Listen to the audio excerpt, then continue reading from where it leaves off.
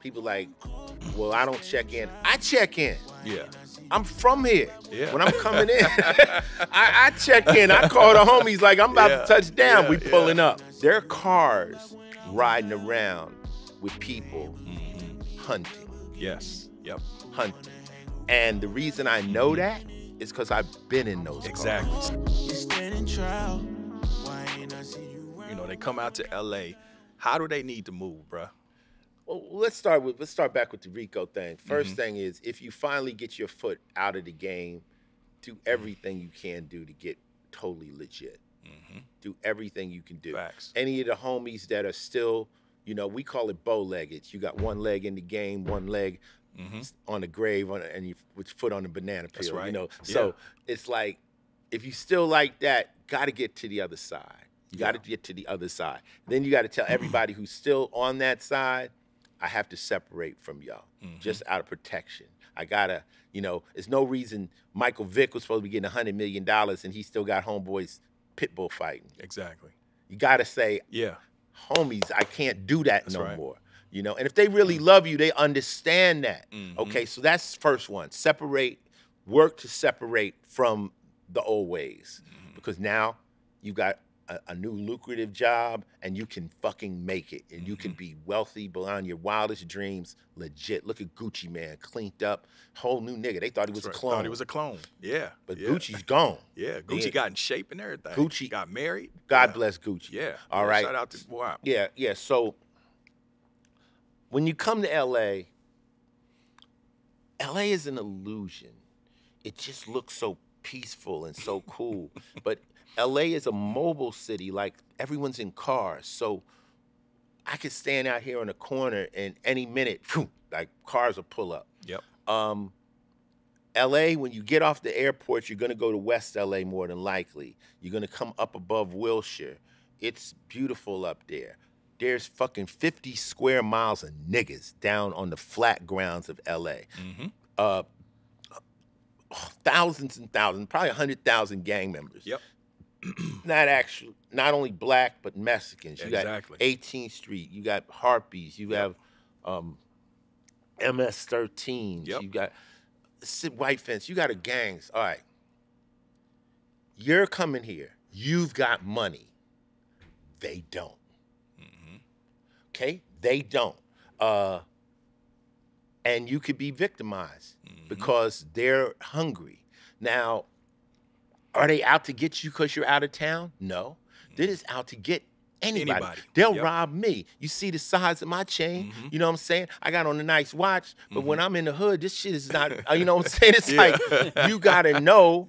And I told my son, I was like, this ain't being no punk, but you want to walk through the hood with jewels, it's like, why don't you just take $100 bills and put them in your pocket, like a bouquet, and walk through the projects. Yeah, people that don't have anything. Yeah. And nothing to lose. Even worse. And I'm looking at you like, nigga, that's a challenge. Like, oh, you so tough, this can't happen to you? Right. Nigga. And that's what it is. So that's what it is. The culture is, oh shit, nigga.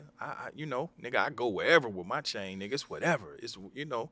And is it? Yeah. It's not worth it. It's not worth it. I was safe in my neighborhood with my jewels out. But when I went into somebody else's hood, they don't know me. And I'd say the bullet will hit you for the rep hits them. They won't even know who you are. Oh, we just shot Ice-T. Yeah. We just seen him in the Phantom or in the Ghost. We didn't know, but I'm dead. Yeah. You understand? So you have to humble yourself to these streets. And I grew up, I went to Crenshaw, I hit every corner. I've been from Nickerson Gardens to the Pueblos to Jordan Downs to the jungles. But you always on point. That's right. And see, also with gangs, they got to understand, like, say if I go to a gang, say I go to the ETGs, I'm around the A-Trade gangsters, and I know some of the homies there. Shout out to Lil Sody. 3 of them niggas is G's. We fucking with Ice. Yeah. But there's 20 of them. 10 of them niggas is like, fuck Ice-T. That's right. Even though the big homies like him, why the big homies on that nigga's dick? Yeah. Yep. Fuck that. Ice ain't brought us nothing. I ain't did nothing. That's how they feel. That's the mentality. Yeah, now, for sure.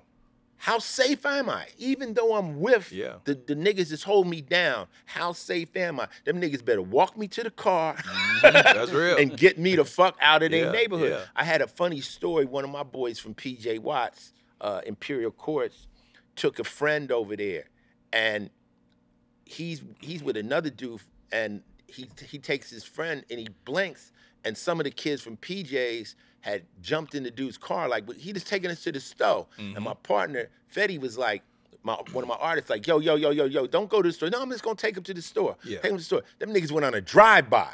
Damn.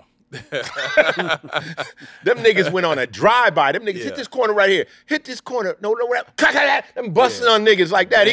He driving like this. Because they knew they had a car that wasn't from the hood. And this dumb nigga, well, I won't say dumb nigga, but this dude that does not know. And they took advantage of it. Now, they Fetty's friends. And then Fetty's like, yo, nigga, what y'all do? Yo, we didn't do nothing to you. Like, they that's how it is. But, you know, it always been like that, OG. Niggas, your friends in L.A. will rob your other friends, say we didn't rob you. Real shit. Listen, I ain't going to say no names, bro. But when I was growing up, my partner that I rap with, Cisco, right? I'll say his name. But I'm going to say one of his family members used to say the same shit. He was a jack boy. Right. But he's like, okay, y'all family, and nigga, you only family because you rap with my brother. How about that? You know what I'm saying? But y'all little homeboys can get it. Yeah.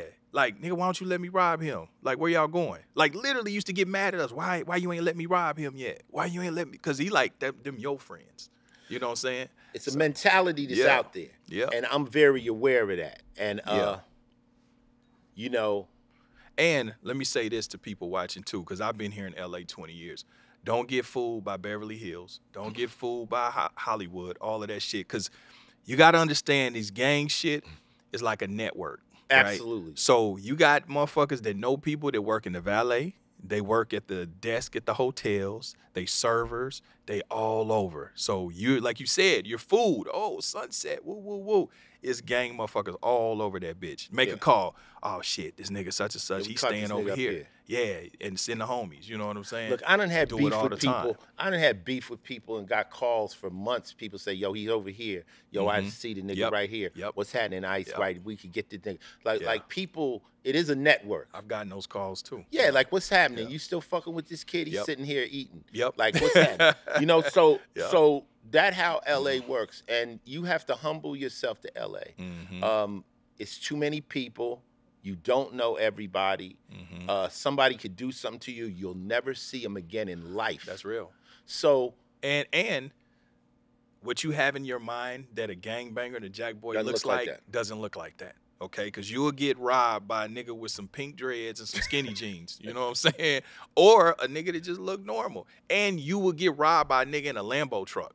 Make no mistake, nigga will pull up in a Phantom and rob the shit out your ass. Like, it's fucked that's how up. it go. It's fucked up. LA has been fucked up like that. Guns are legal. It's a very, very crazy place. And people like, well, I don't check in. I check in. Yeah. I'm from here. Yeah. When I'm coming in, I check in. I call the homies like I'm about to touch down. We pulling up. Yeah. I check in. Like I make sure people, you know. Yeah. And even when you hit me, even though I mean this is your hometown, you know I've been here. You know what I say? Let me know whatever you need. You know what I'm saying? Right. I'm here. I'm in the soil. It's just and when it gets dark. Yeah. and you know, I last but not least, I tell people I'm like when you're in the streets, any major city, and you're out by yourself, you should always be a buddy system. You should always have, if you're girls, you should always have something.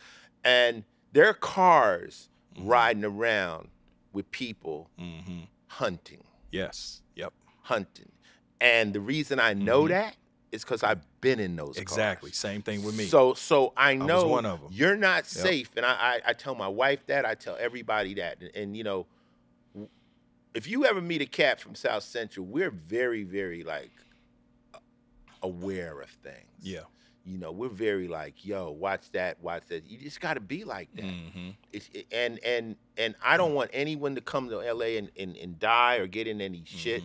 But you just have to be. It's not what it looks like. It's very deceiving and it's very dangerous.